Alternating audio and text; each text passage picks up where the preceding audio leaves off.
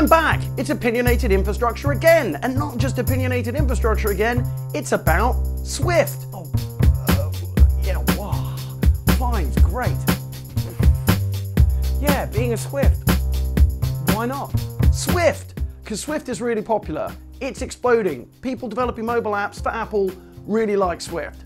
So what's happened since the last time we spoke? I think it's been quite interesting, because I was kind of previewing, flagging some interesting news that was going to happen from IBM at this event they do called Interconnect. You never really know what to expect from IBM. You know you're going to get some high-level business content, but you don't know how technical they're going to be, how deep they'll go.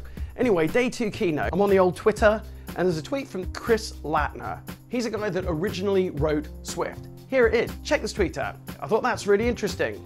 Someone from Apple, someone behind the language, actually cares about what IBM is doing.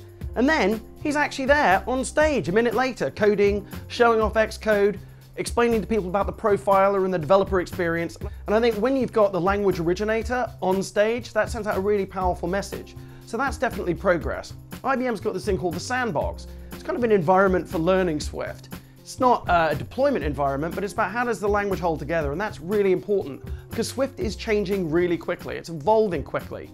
The desire to deprecate and say, actually, we're moving things forward. By the time we get to Swift 3, we're going to lose some of the language syntax.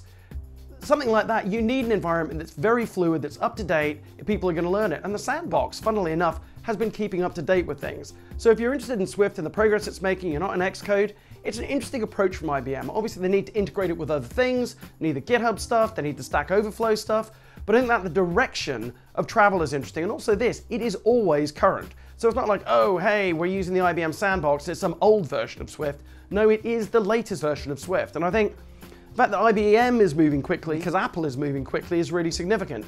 Both of them need to move at pace.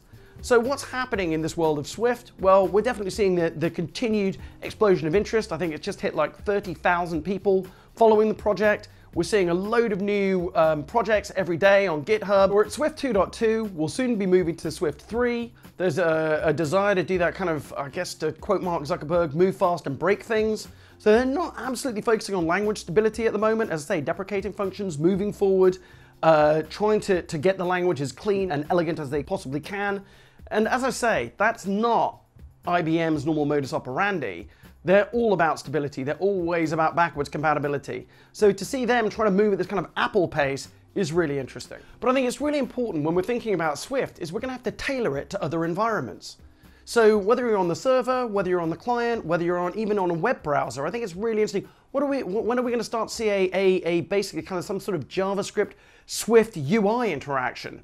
The language does need to open up. We're going to need more investment because otherwise, how do you tailor it to what the user and the developer want? So it's a fast exploding ecosystem, and whether it's long tail or big hit, we're definitely going to see some application developers building great apps using Swift. And that's opinionated infrastructure.